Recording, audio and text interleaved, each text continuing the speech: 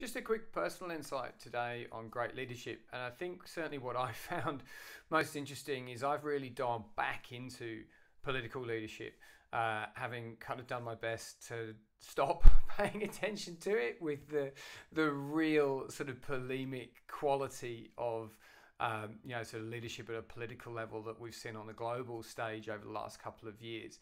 And I've certainly personally been focusing much more at organisational, sort of leadership. But what this crisis has done, I think, is really help show, sort of the quality of leadership, at the most, sort of senior level, people who are leading countries and large portions of countries at a state level, and I think leaders are showing their true colours as they are, sort of at the cafe level, even though they can't meet in cafes, and at the organisational level. And I've seen this, sort of within my own team for sure.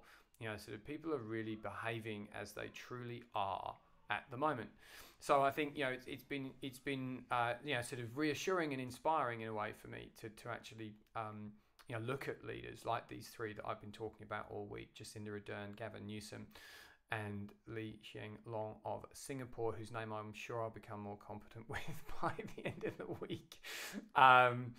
It's good to see these great leaders really sort of stepping forward and being celebrated as doing so.